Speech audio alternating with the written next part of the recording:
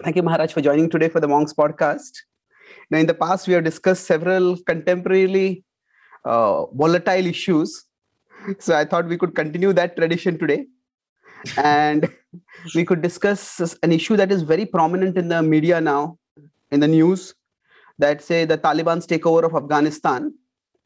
And broadly, since you have written extensively on the Mahabharata, I thought we could take this. You have also the quest for dharma, that the quest for justice. You have written that book also. So, today's wars, how much are they comparable with, say, the wars in the epics like the Mahabharata?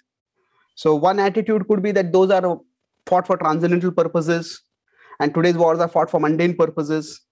So, we have no parallel. But if we say no parallel, then there is very little we can learn from those wars. I wouldn't say there's no parallel.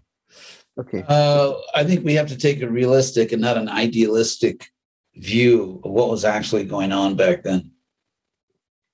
When Krishna appeared, let's say 5,000 years ago, and there are other avatars, but let's focus on the situation 5,000 years ago, roughly.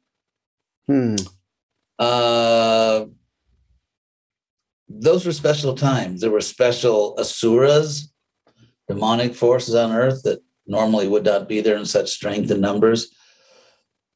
And they were countered by special godly forces, devas and great Bhagavatas and so on. And then Krishna himself came. So we also have to recall that we have evidence in the Bhagavad-Gītā that Vedic culture, if we want to use that term, goes through boom-bust cycles.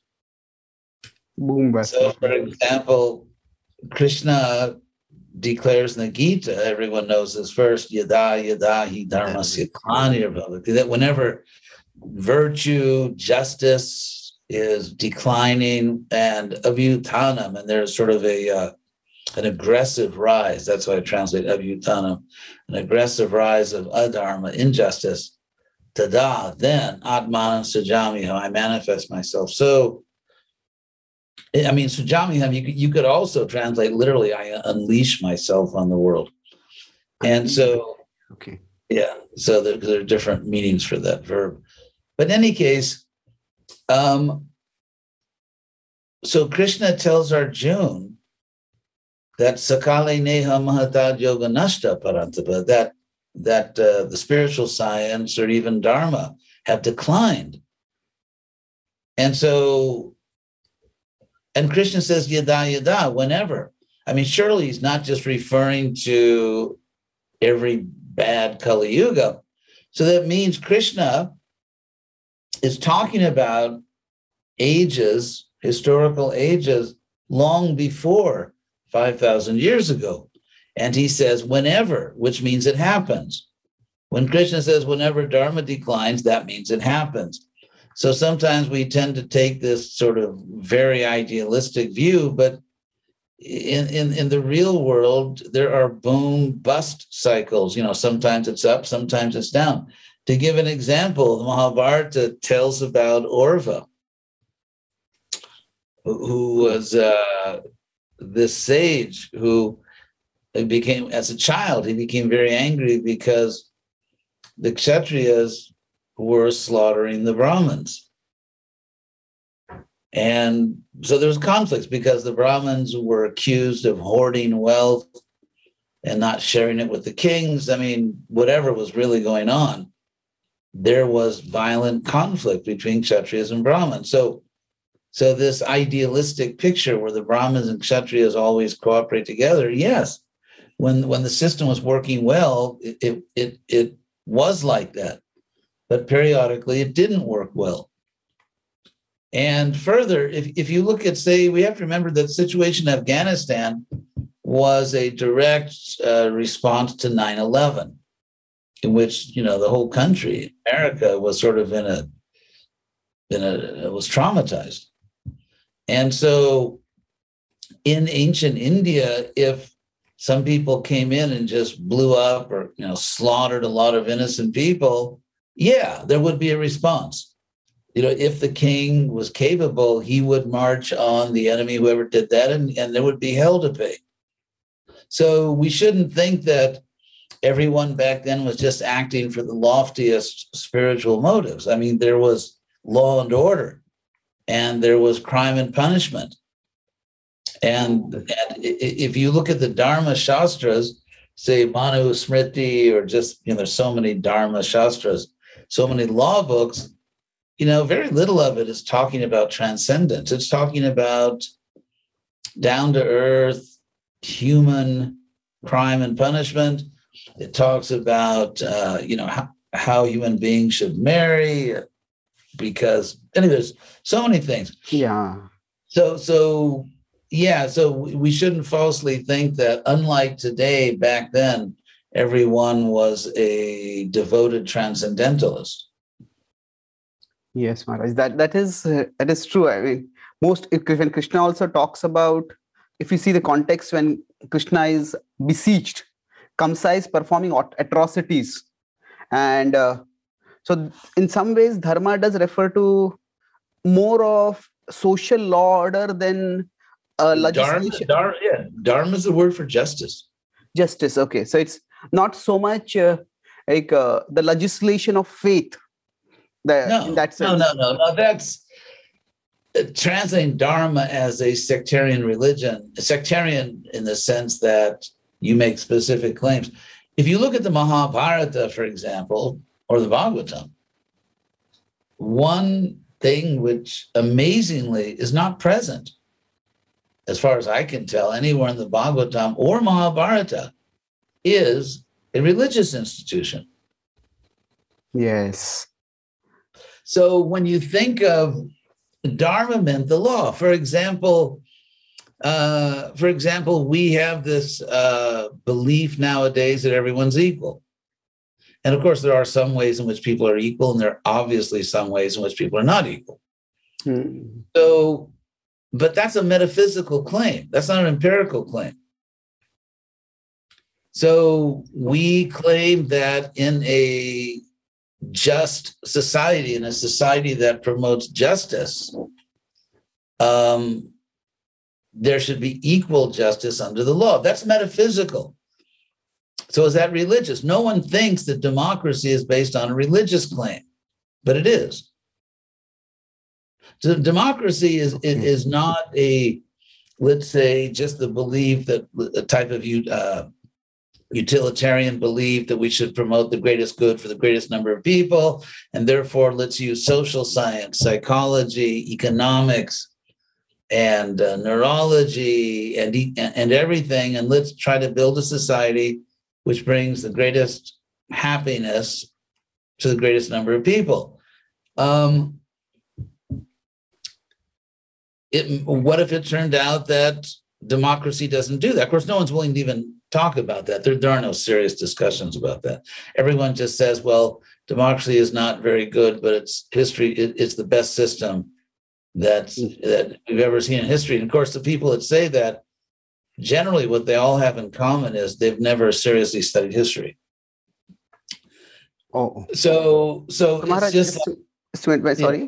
So when you said that democracy is democracy is based on a religious claim, you are using the word religious in the sense of metaphysical, that there is no way we can empirically demonstrate everyone's equality. It's more of a conception or intuition that we human beings have. It's a metaphysical intuition. Now, Krishna in the Gita speaks very strongly about our equality, but in a special sense. It's not an equality that destroys hierarchy, because if you destroy hierarchy, it leads to chaos, and then generally you get tyranny. So generally, when you try to smash hierarchies, you generally get worse hierarchies. But anyway, that's a very striking point, that today's equality, rather than focusing more on gaining equality, focuses on destroying hierarchy. And yes, and but it's, I mean, Thomas Jefferson in the DOI, the Declaration of Independence, he stated that he and his fellow authors that it's we hold these truths to be self-evident, that people are created equal, created and endowed by the Creator.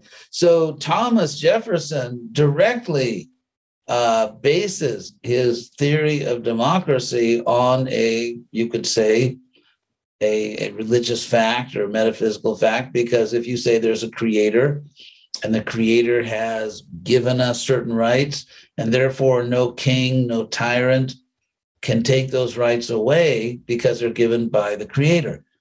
That was the point. And so that, it may not be a sectarian religious claim, but I think it's arguably a religious claim. So if you take away the goose that laid the golden egg, if you take away a Creator, then, and you say we're equal, what does that even mean? We live in a time when thinking is really an endangered activity. I mean, people don't think. And so everyone says, okay, we're equal, but how do you know that's true? That's my simple question. You say we're all equal. How do you know that? Empirically, you can't prove it. So how do you know it? True. So Maharaj, this idea of the inherent equality of people as, you could say, a political right, are there some parallels to that in the Vedic tradition also? We understand the Bhagavad-Gītā acknowledges the free will of the living. Yes. Yeah, where Krishna says, Samohang Sarva Bhuteshu. Every king or every leader is representing God. And if they don't, then they're probably going to just make a big mess.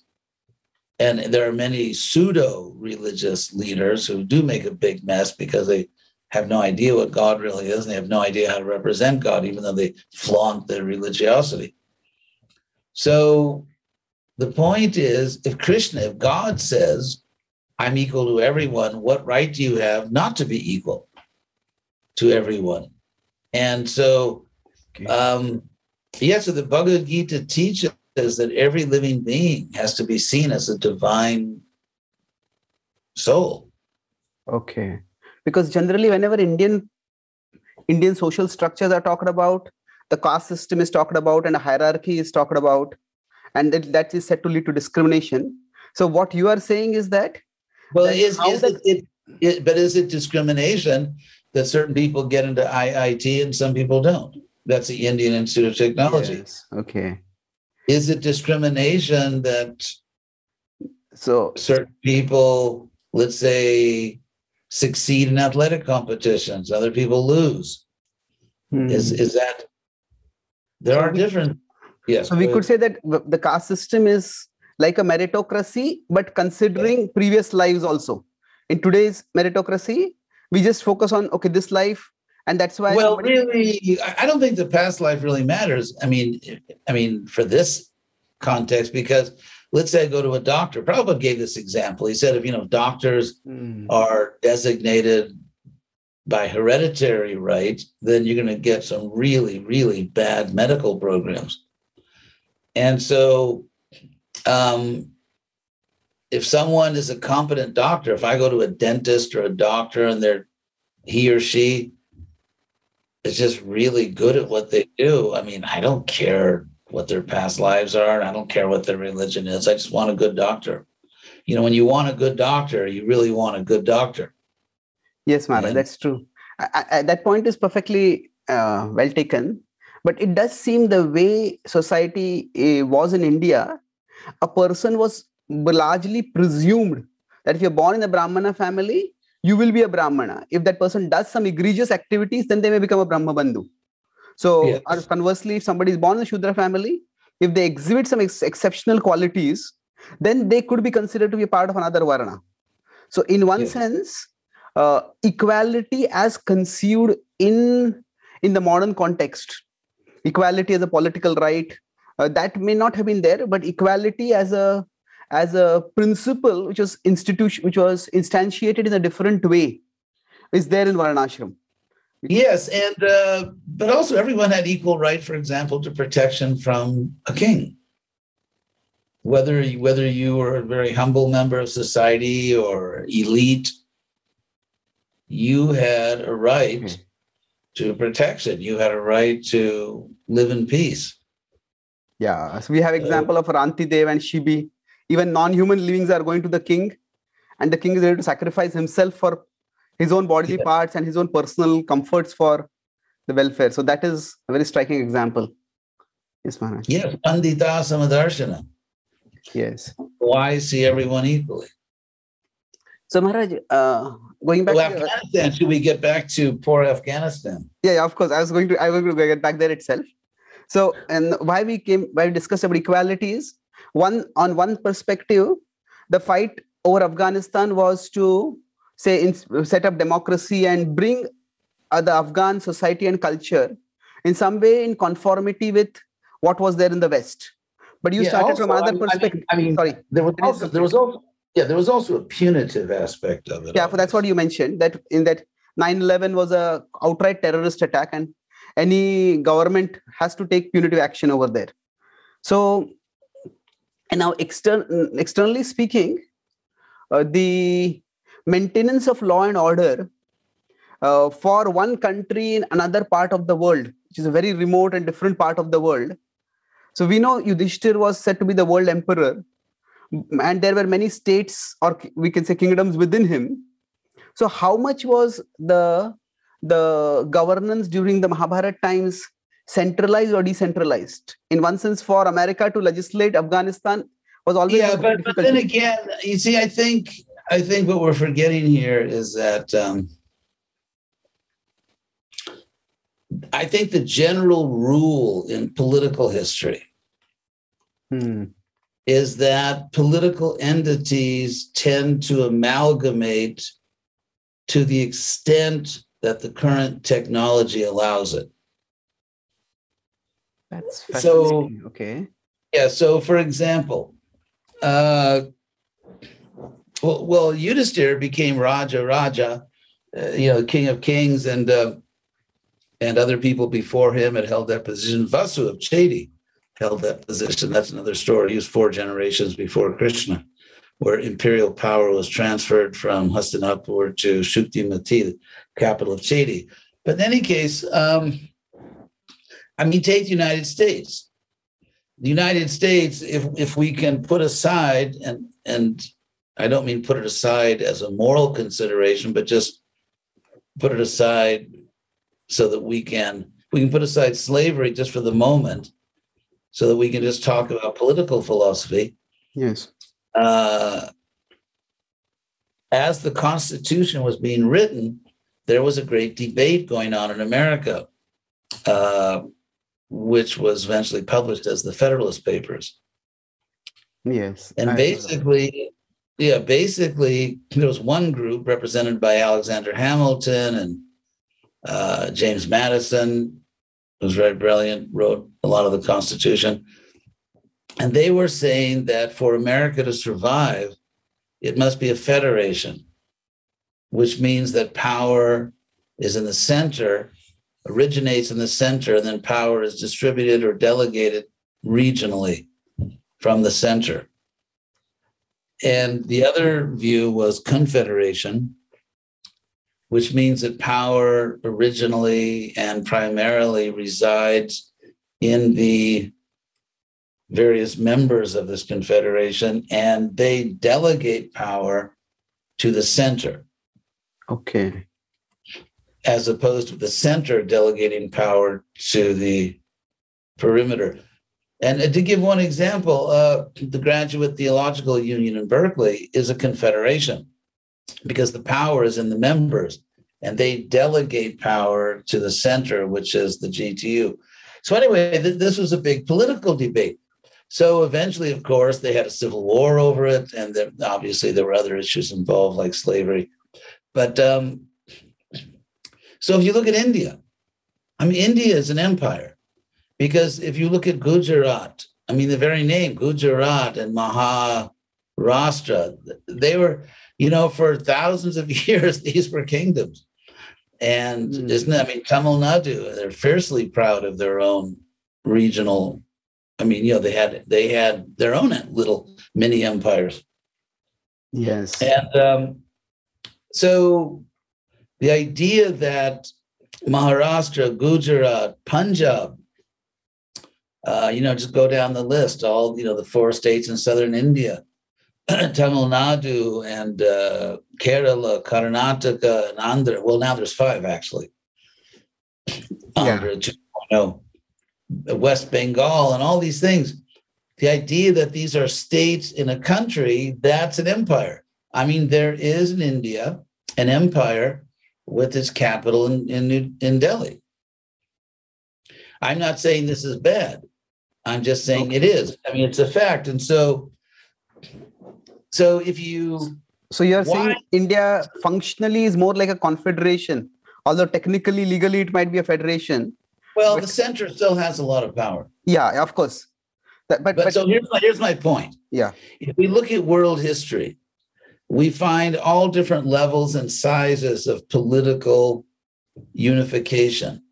For example, you find city-states, such as in Italy. Italy, yes. It went to its political opposite. The Romans were the great unifiers and team builders and imperialists, and then you get the equal and opposite reaction, this atomization of Italy into these little city-states. So from the point of view of the city-states, Italy as a country is an imposition. If you look at Germany, there were so many. If you look at a map of Germany before the German unification in the second part of the 19th century, there were just dozens and dozens of little principalities. And many of them resisted unification because they thought it was imperialism. So you can get much smaller sizes of political entities, city-states or little regional, little kingdoms. And some of the kingdoms in the Mahabharata were very small. By our standards, you could drive a car across them probably in an hour. And so or 2 hours. And so you get these, and then you get larger entities. You get nationalism. Nationalism, at least in many countries in Europe, was a movement which kind of rejected the freedom and independence of all these ancient principalities and insisted, no, you're just a member of a larger entity. And so then what I mean to say is, in order to control a political entity, in order to control a state, and I don't mean like American states, I mean a political entity, a state. In order to control it, you have to have certain levels of communication. You have to be able to deploy. You have to be able to force. You have to be able to manifest force. That's why the Romans, one of the first things they did when they went into a new place and conquered is they built great roads and bridges. Because if you want to, extend your power, you have to be able to technically do it. And so that's why I think the British also made railways in India. Oh, absolutely. They made railways, and that's why they were so deeply committed to naval technology. Oh, naval. Okay, yeah. Just to get to these faraway places. So if you want to project power, there's a lot of engineering required to project power. And so nowadays, when we have so much more technology, power can be projected over much larger areas. And plus, if you look at the earlier world, people in remote parts of the world never really had anything to do with each other. But now with international commerce, I mean, it's a general principle that people who are regularly interacting and affecting each other, there are two choices. Either it's just the law of the jungle, or that relationship, that interactive relationship, be regulated by reasonable laws. Okay. And so because the level of global interaction has exponentially increased, the level of global interaction has exponentially increased. Therefore, there's a greater and greater need for international law or for United Nations and so on. And so therefore, political size, the size of, and so when you say, you could ask the question, what is the most legitimate size for a sovereign state? Is it the city-state? How do you justify, let's say, political sovereignty that includes many cities and therefore strips city-states of their power? I mean, you saw this very clearly when the Romans took over the Greek world. Because, I mean, especially before Alexander, I mean, Alexander was kind of a, one-of-a-kind phenomenon. But if you look before Alexander the Great, for whom God only knows how many centuries, Athens was a state. Sparta was a state. Thebes and all these different, and of course, what's that little city on the anyway, there's so many of them, and not to speak of what is now northeast Greece, Thessaloniki, which was like, or Macedonia, and so on and so forth. All the islands were states, independent states. And so sometimes, of course, they were forced into alliances, like with the Peloponnesian War. But basically, for the Greeks, the basic reality, the basic political legitimacy, fundamental sovereignty was the city-state. And then Rome came along and just sort of swallowed it all up. And so even the modern city of Greece, the modern country of Greece, is a radical departure from the way the Greek world operated for many, many, many centuries. I mean, the idea that Athens or Sparta. Now, anyway, so what I mean to say is, on what grounds, this is my question, then I'll turn it over to you, as I hear I'm hijacking your program. But so my question to you would be, on what rational grounds, on what objective grounds do you say that the city-state, or just the regional state, or the nation state, which was kind of a later invention, the nation state, or the empire, or an international coalition, on what objective grounds do you say that this size and level of political amalgamation, or this size of sovereignty, is somehow objectively more legitimate? That's the way things should be. What's the criteria there? Yeah, I think that's a complex question. I think one would be pragmatic, whatever works. And like earlier you talked about technology, that if you have whatever you have technology, whatever technology we may have, based on that it will work. Now, if I understand right, in the Mahabharata, even when Yudhishthira was the ruler, it seems more along a confederation, because there seem to be independent kings. And it's only when I would say it's in between, because it's in between a federation and confederation. Because if you look at Yudhishthira, for example, as an emperor, there's no evidence anywhere that Yudhishthira interfered with the internal management of any country. And each country did have its own flag, by the way.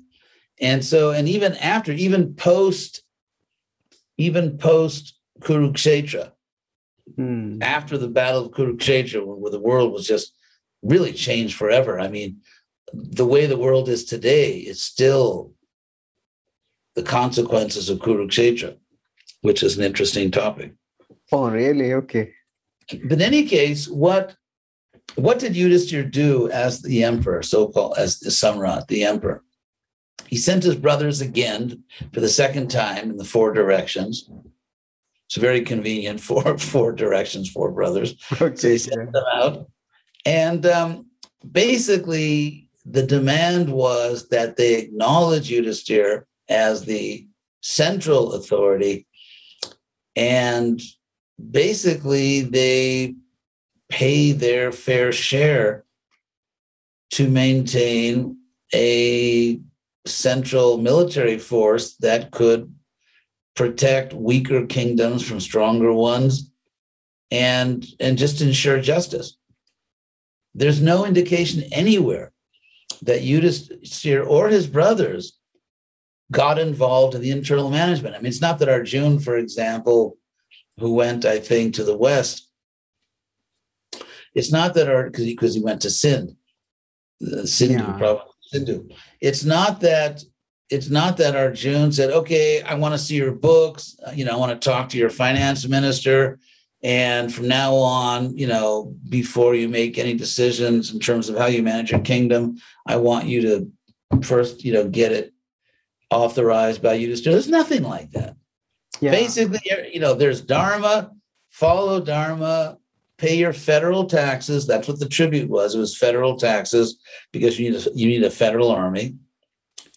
And that's it.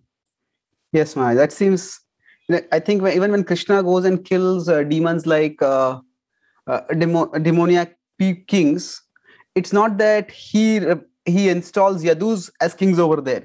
He usually replaces the king and it finds a virtuous son. Just like when Jarasandha was killed, Sahadev, yeah. Even Lord Ram does that in the Ramayana. Lanka, he doesn't annex. He makes Vibhishan the king. Yes. So this also seems to indicate that black and white was not genealogical in one sense. No, you can't go with the Hollywood version of political theory. The Hollywood version of political theory is that empires are always bad and democracy is always good. Let me give you an example. In the century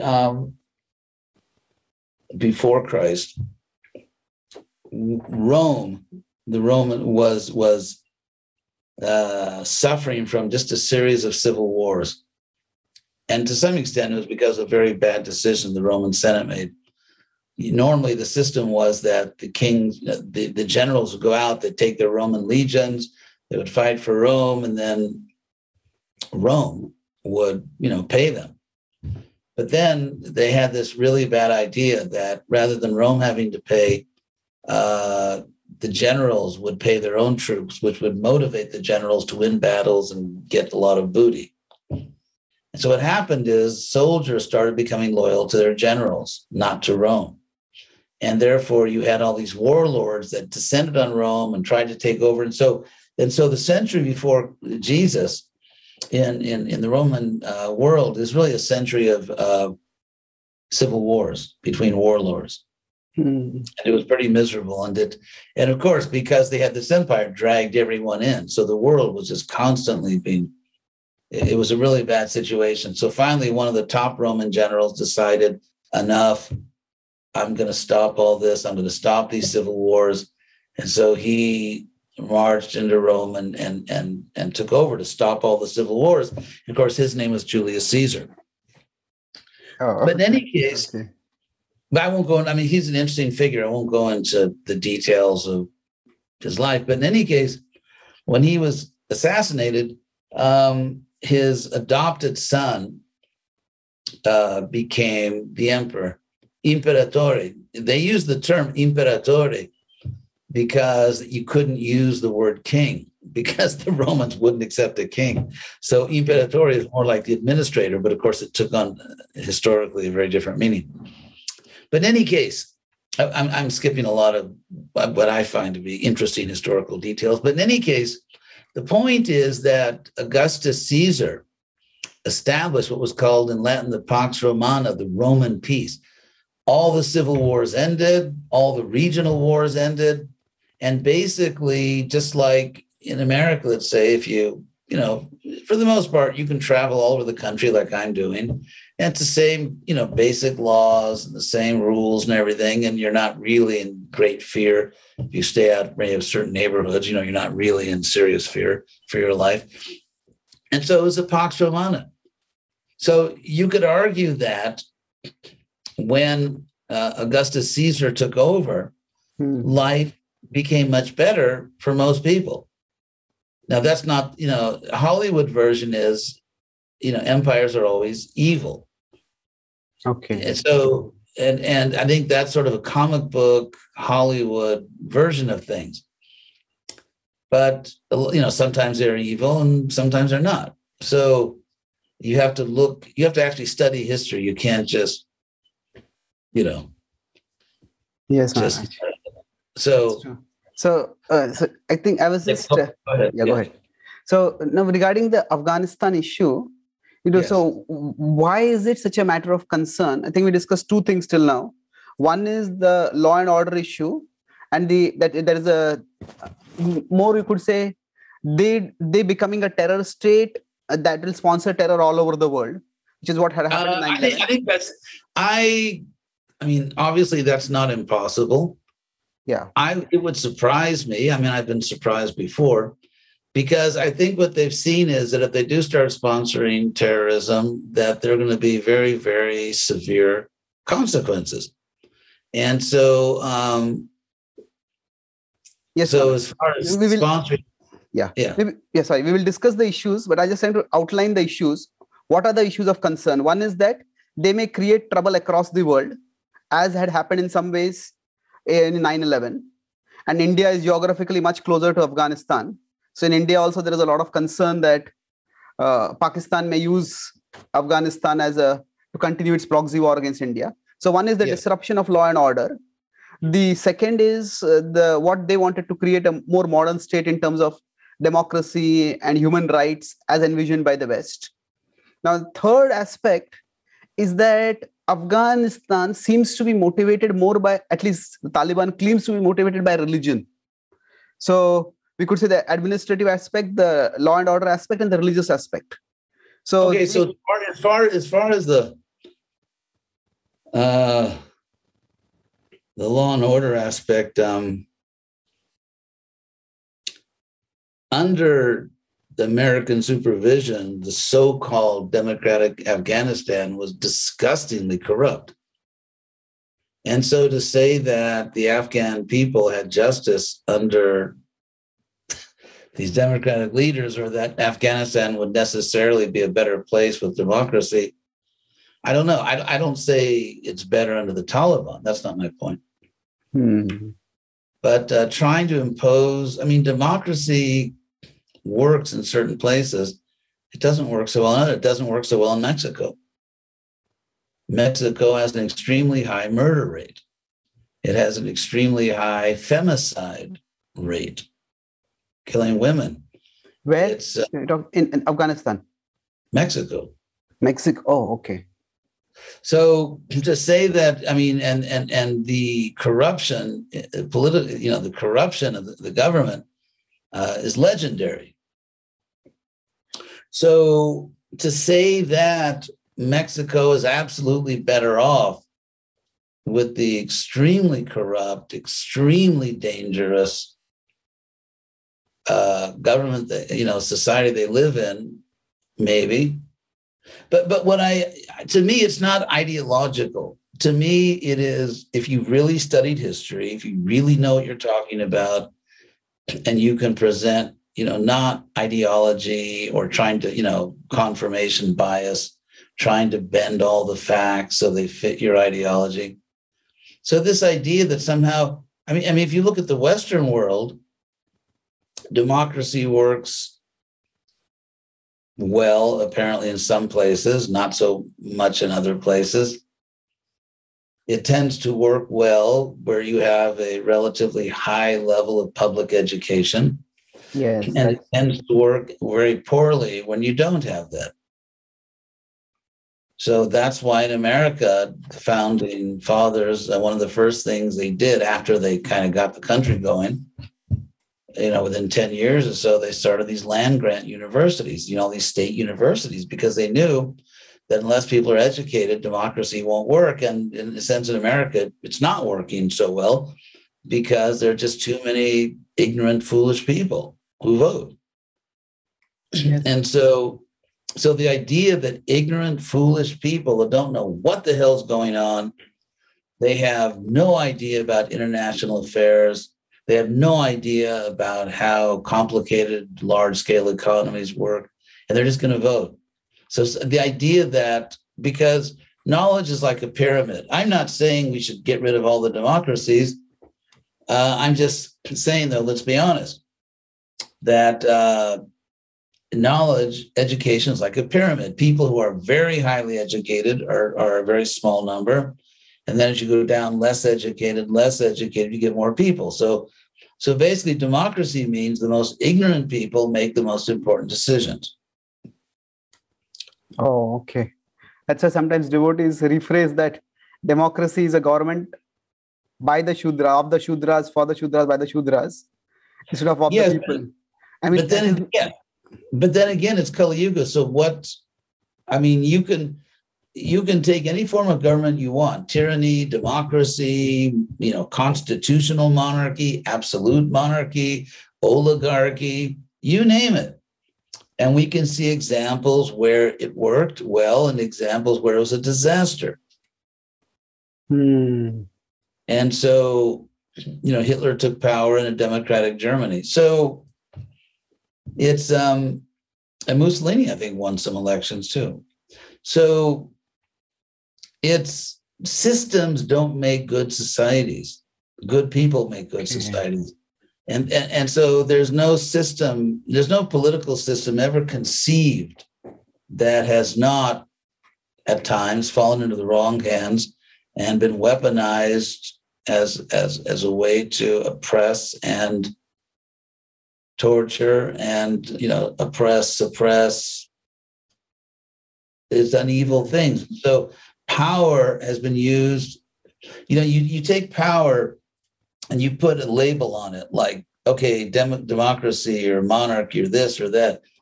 And power corrupts, and people in every system known leaders have used that power to cause horrible suffering, horrible suffering, loss of life.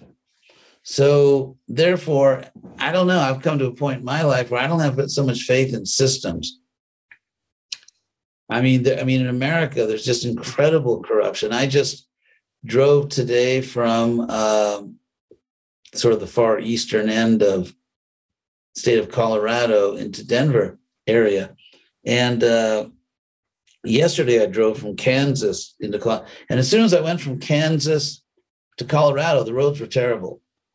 And so, there's a major, of course, they got better as I got closer to Denver, but there are major infrastructure problems in America. I mean, there are so many problems in America and so many problems in other countries, and yet so much money is wasted. Just an obscene amount of money is wasted and pilfered.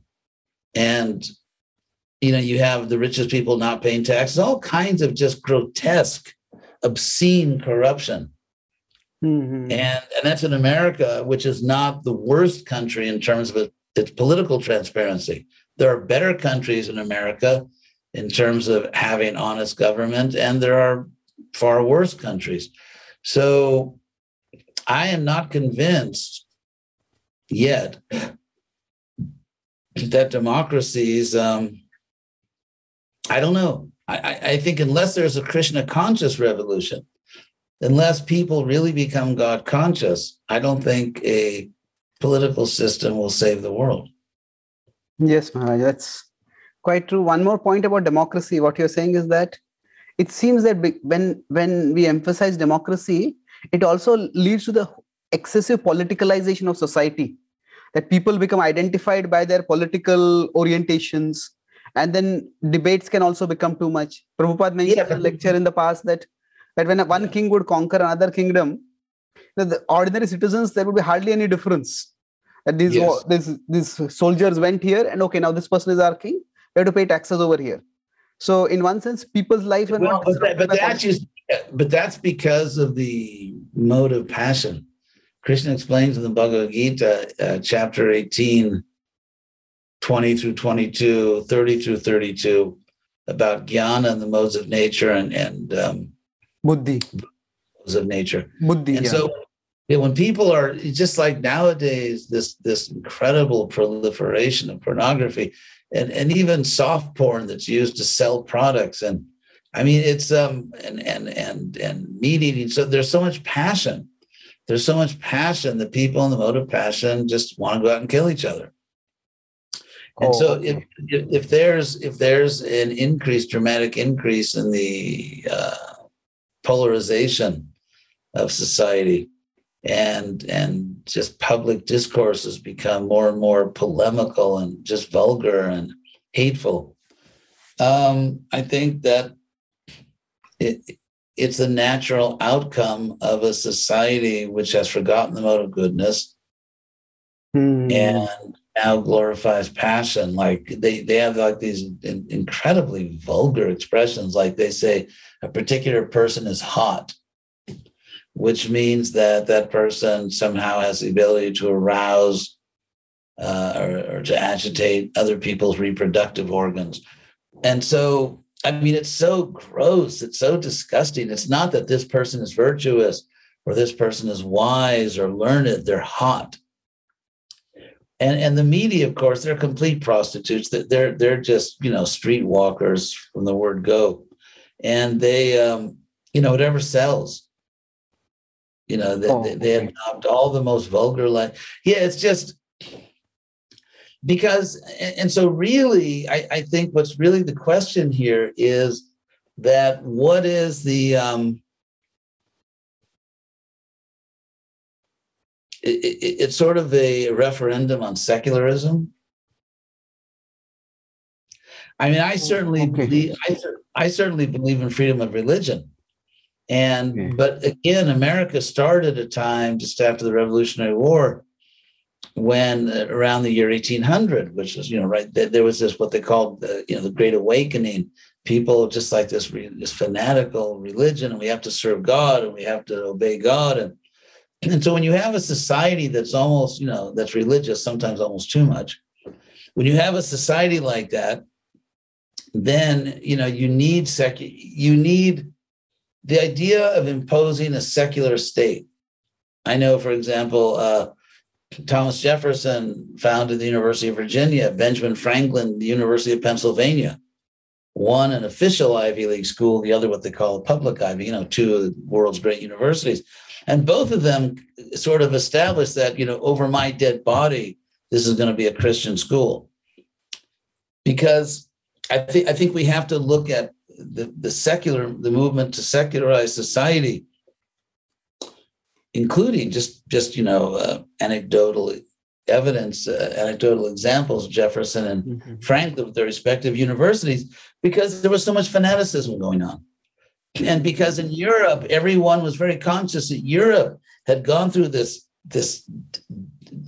diabolical orgy of violence over religion, Protestant Catholic wars, and just the most horrible, horrible violence. And God only knows how many people were killed and tortured, slaughtered. And so therefore, you have people coming to America saying, okay, we're going to serve God, but we don't want a state religion. We don't want that kind of fanaticism. But then you see over time, they took secularism to a level beyond anything the founding fathers could have imagined. And so it's one thing when you have a basically religious population, and just to keep everyone from attacking everyone else, it's secular. There's no state religion. Separation of church and state did not mean a separation of country and God. It meant there's no state church, because every country in Europe had a state church. Okay. So in one sense, but just to wrap this up, and then I'll turn it over to you.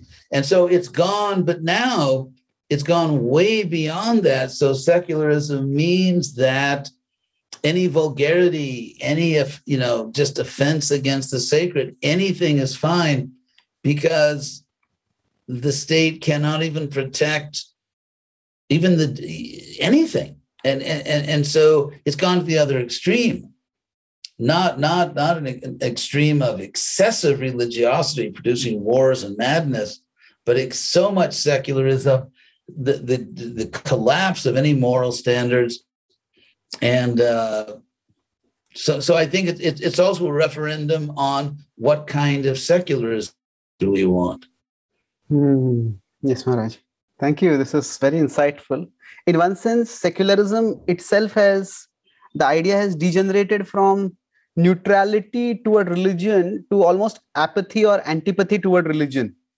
So what you are talking about, if I understand, is there was opposition to one religion being imposed when America was founded, but underlying there was a acknowledgement that there are certain religious values which are universal, and those need to be practiced.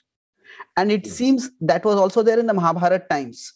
Because from what I have read, I think Drupada was a Shaivite king, and the Pandavas were more Vaishnavite. But that was never a cause of dispute among them. No, I mean, you could make an argument. I'll try it out here and see how you can respond to it. That India, or Bharat Varsha, to be more precise, under the Pandavas, was to some extent a secular kingdom. Because if you look at the great state religious events, such as, say, a Rajasuya sacrifice or the Soma Yajna, which is basically the subject of the Vedas, or the Rig Veda. So I think you could argue that these great state events, these great yajnas, were not seen as religious because they were seen as simply complying with the laws of nature and the higher order, you could say, bureaucracy of the universe. And so so, for example, Yudhisthira did not force everyone to become a Vaishnava. So even when Krishna was established as the Agra Purusha, that did not necessarily reject all other systems of worship that might have been. No, it was just a state honor. Oh, okay.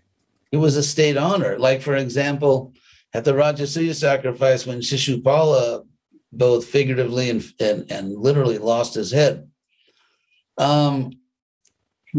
Okay.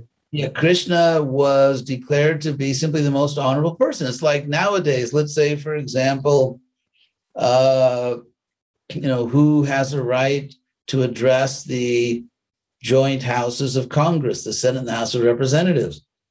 And so it's an honor that's given. For example, very few leaders are invited, foreign leaders are invited to address the joint houses of Congress. It's a great honor, but it's not religious.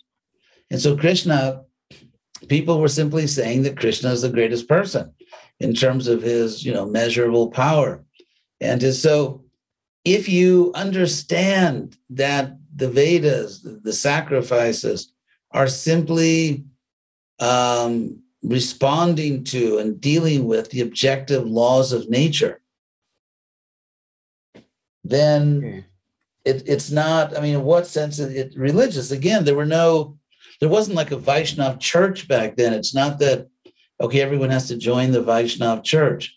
Or, for example, even later when Buddhism was spreading and Jainism in India, you see, like in Kashmir, many other places, if a Buddhist king took over, then, it's a Buddhist kingdom now.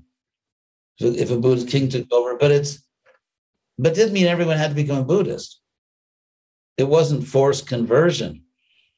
Okay. And so obviously you could say ancient Bharata was not secular exactly in the sense that modern states are, but in some senses they were. So there was some state patronage of a particular religion. So for example, we have the Rajput kings, when they became Gaudiya Vaishnavas during post-Chaitanya Mahaprabhu's time, they funded or promoted the Govinda temple instead of the Ram temple. Yes, but that was not... That's also much, much later in history. Yeah. Because you actually don't find temples very much in the Mahabharata. Yeah, that is true. For example, in the Chaitanya Charitamrita, there are explicit descriptions like the Gundicha temple or the Jagannath temple. You don't find major events taking place in temples. People go to shrines, which could just be a little, like, for example, Rukmini went to offer her respects to the goddess before her wedding. But it's not described as a big building. I'll tell you, the big buildings. There are certain places in the Mahabharata that are explicitly described as big buildings. And basically there are two or maybe three categories. There's palaces, residential areas, like in Dwarka and Hastinapur. And so people had beautiful homes. which are described, they're described as very opulent. There were, you could say, almost like legislative assemblies. Then, like in Dwarka, it was called the Sudharma Hall, and the Pandavas, I forget the name, but they had there. So there were great halls for basically for the elders, the seniors, the powerful people gathering. There were palaces for kings. So kings had palaces. Other very prominent people, usually royalty, had their own beautiful mansions, and then you had assembly halls. But what you don't, so what I'm saying is there are explicit descriptions of magnificent buildings in Shastra, but never a description of a great building which is a religious center. That's striking. As you're telling this, Maharaj, it struck me that when we talk about Lord Chaitanya Mahaprabhu's pilgrimage, it's primarily he's going to holy places and visiting deities. But if we talk about Ram's journey during his exile, or even Pandava's journey, it's primarily meeting sages. It is not like visiting temples. No. Ram meets Agastya and he meets Sharbhanga and like that. Or even Vidura, or Balaram's pilgrimage. Oh, yes. If you look at Vidura's pilgrimage, Balaram's pilgrimage, Arjuna's pilgrimage, when he has to leave for a year, he has to leave because he entered upon Yudhisthira and Draupadi. So we have descriptions of pilgrimages to holy place, but not once in any of these, Balaram's pilgrimage, Arjuna's pilgrimage, Vidura's pilgrimage, we never hear about them visiting a big building. Now, if you look at Lord Chaitanya's pilgrimage in South India, he's going, there's, Ranganath, there's magnificent South Indian temples. And then under Lord Chaitanya's authority, the six Goswamis built beautiful temples, mandirs in Vrindavan. I mean, the Kusum Sarovar, which is, I think, the most beautiful swimming pool on earth. And so this type of monumental architecture, the magnificent temples in South India and all over South India. And so, but none of that is described 5,000 years ago. So therefore, I'm saying in some ways, not in every way, you could argue that Yudhisthira had a secular kingdom. Okay. In some ways. Not every way, but in some ways. So here we are using secular in the sense that the state does not promote any particular religion or oppose any particular religion. When the state intervenes, it is primarily because a person is, or a particular king is disrupting the law and order. So for example, yes, when Jarasandha is attacked, it is not because he's worshipping Shiva, but because he is slaughtering kings in a sacrifice supposed to be for Shiva. Yes. So, for example, when Yudhisthira becomes king, I don't recall, and you probably know it better than me, I don't recall any way in which Yudhisthira specifically tried to impose Vaishnavism in the kingdom. I mean, clearly he worshipped Krishna. And everyone in his kingdom, Krishna would travel or come to the capital, and everyone would honor him and in so many ways. And he had, obviously, Krishna had extraordinary influence in those kingdoms where the kings were Vaishnavas. But in terms of state ceremonies, state edicts that were specifically aimed at converting people to Vaishnavism, it's never talked about. We don't have, we have limited information about the reign of Yudhisthira because it comes, toward the end of things, at least in the Bhagavatam. But it just never describes Yudhisthira engaged in explicitly missionary work or government programs to promote Vaishnavism. Maybe I'm missing something. Maybe you could say, okay, he did this and that amounts to doing that, but in India, often the term Ramarajya is used to invoke idea of virtuous rule. But if we look at the descriptions of Ramarajya, it is not that everybody was worshipping Ram. It is more that everybody had their needs taken care of. Everybody lived for a long time. There were no premature deaths. There were no natural calamities. And in Yudhishthir's rule, it harkens back to what you said earlier, that the yajnas, or the state religious events, were not so much religious as they were harmonizing with the laws of nature. And they had sometimes very heavy political consequences, like, for example, the Rajasuya. Krishna was picked to get the first honor, but Rajasuya is not a Vaishnava sacrifice. It's a Vedic sacrifice. Okay. It's a Vedic sacrifice. Well, of course, Yajna vai Vishnu, all the sacrifices ultimately are to Vishnu, and which is true. So in that sense, you could say it's Vaishnava, but not explicitly. It's not. It is and it isn't. Again, I don't want to go too far to one side or the other, because I wrote about this in my dissertation at Harvard, that in the Vedas themselves, you find these statements that Vishnu is the sacrifice, and ultimately it's about Vishnu, but not so much in an explicit bhakti sense. It's not like we go out and preach.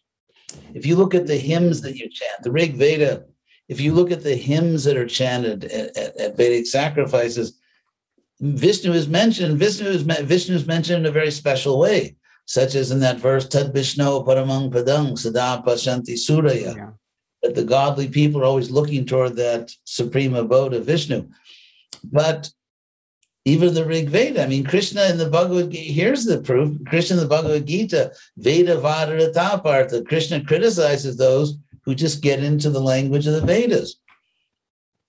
Yayamang Pushpitam Vacham, the flowery words of the Vedas. And Krishna tells Arjuna that Trigunya Vishaya Veda, that the Vedas are concerned with the three modes of nature and how to prosper in these modes. And therefore, Nis Trigunya Bhavarjuna, go beyond the three modes, which means go beyond the Vedas. Krishna talks about in chapter 9 that Trividya Somapa Putapapa, that those who are engaged with the three Vedas and are Somapa, drink the Soma, which comes from the great Rig Veda Soma sacrifice, and Putapapa, and are purified of their sins. Swargatim Prarthayante, because they aspire to go to the material heaven. Te punyama sadhya, surrender lokam, having reached the pious world of Indra, te punyama surrender lokam, Ashtanti divyan divideva bhogan. Yeah, Ashnanti divyan, they enjoy, the pleasures of the gods, but then Kshine punye martya lokam vishanti. Te tang bhutva swarga lokam vishalam, having thus experienced the vast resources of swarga, vishala. Tetang bhuktva swarga lokam vishalam kshine punye. That party is exhausted. It's like, you save your money, you work hard, you go on a trip, you go to some beautiful place, you spend all your money, you go home. So kshine punye, when the piety is exhausted, kshine punye martya lokam vishanti. You come back to the world of where you die very soon. Martya loka. So and then by all this Vedic stuff that you gatagatam kama kama labhante. And so Krishna in the Bhagavad-Gītā, most of what he says about the Vedas is negative. So we could say that the Vedas refer more to ritualism or material religiosity, and what Krishna is talking more about is spiritual values or spiritual purpose of life. But therefore, when we say Vedic civilization, the word Vedic comes from the word Veda, and the Vedas are, they're problematic. Yes, on the one hand, so that's a whole big discussion we could have. But Maharaj, you had mentioned that you'd prefer to have a 1 hour discussion, and we'll continue. Yes, maybe we'll wrap this up anyway. I would just like, if you don't mind, I Please. mentioned that you mentioned one point. Maybe that could be the focus of our discussion tomorrow. That there is, like, at the founding of America, there was a respect for religious values. We could use the word religious or spiritual values, but without imposition of a particular system of worship or a particular religious denomination. And that seems to also have been there in Yudhishthir's role or reign, or also in the broad Indian history. But yes, therefore I said, in some ways, not in all ways. Of course, yeah. But in some ways, Vedic culture also respected a certain type of secularism. Yes, Maharaj. So maybe tomorrow we could discuss about, say, the Taliban itself claims to be a religious organization. They claim to be teaching, or even they claim to be following Islam very strictly. But in one sense, how the challenge would be, how do we foster values conducive toward God consciousness without imposing a particular religious system? The idea of holy war, that you kill other people because they won't accept your religion, that is demonic. That is a surabhav. Oh. That's a surabhav. Okay. And that's quite a radical declaration. So in that sense, we cannot really call the Mahabharata war or the Ramayana war as a holy war in that sense. It's more of a law and order kind of dharma. What it is right in the first verse of the Gita, dharma kshetra. It's a dharma yuddha. Okay. It's a war. It's fighting for justice and for the rule of dharma, not the rule of human appetites and lust and greed, but the rule of dharma, which Dhritarashtra and his sons violated. Yes, Maharaj. So when the Pandavas and Krishna were negotiating with the Kurus, trying to avoid the war, they didn't say that, okay, we can avoid this war if you all become Vaishnavas and put on tilak. That wasn't the point. They said we can avoid this war if you follow the law. Amazing point. Yes, Maharaj. So maybe we could explore this. I don't want to hold you too much. Maybe explore this tomorrow. If I can quickly summarize what we discussed today. So if you don't 2 minutes, 2-3 minutes. Yes. So basically, we try to gain a dharmic perspective, or whatever word you use, dharmic Vedic perspective on the current Taliban, the Afghanistan issue, basically. So we discussed 2 main points today. One was in terms of punitive purpose. Yes, if a particular state attacks another state and creates disruption, that has to be punished. That has to be disciplined, regulated. But how it is to be done? So the major topic we discussed was democracy. Is democracy the way to prosperity? That's like an unspoken or almost unquestioned dogma in today's world. But you gave historical examples of how, even at the founding of America, what shape or size of a political entity would be having legitimacy. That has been historically a big. There has been a lot of flux and discussion on that, right? From the city-states, which were then in Greece, to the way Romans removed the city-states, and India was more like an empire. So you talk about difference between confederation and confederation, and Indians seem to be somewhere in between during Yudhishthir's kingdom. So the point was that there was dharma. If we translate dharma as justice rather than as religion, then the king's duty was more to establish justice. It was not to impose any particular religion. And although there were rites which may be considered religious, like the fire sacrifices, the yajnas, but they were more for harmonizing with natural laws and higher order bureaucracy, rather than, say, forcing people to convert to a particular faith. And even Krishna's being accepted as a parampur, as the giving the Agra Puja, that is more of a state honor rather than a spontaneous, rather than an imposition of a state of a worship of a particular being. So secularism in that sense, the state not imposing any religion, we could say Yudhishthir's rule in some ways was secular. But today secularism, which was originally started to avoid state violence, like mindless orgy of violence in the name of religion, but that secularism has gone to the opposite extreme, where there is rampant materialism, the mode of passion and sensuality and all that. So then if the people are not having any sattvic values, then no form of government will actually be workable. And you said that rather than focusing on systems, that democracy will solve problems, it is more that any system can be weaponized by those in power to exploit others. What is more important is that good citizens have to be created. And one aspect of creating good citizens is to have some level of God consciousness. So how God consciousness can be established without needing a theocracy, maybe that is something which we could discuss in tomorrow's session. Yes. Would you summarized my points much better than I could. No, Maharaj, you articulate. I just tried to speak. Thank you very much, Maharaj. Look forward to our second session tomorrow. Thank you very much. Hare Krishna. Thank you so much.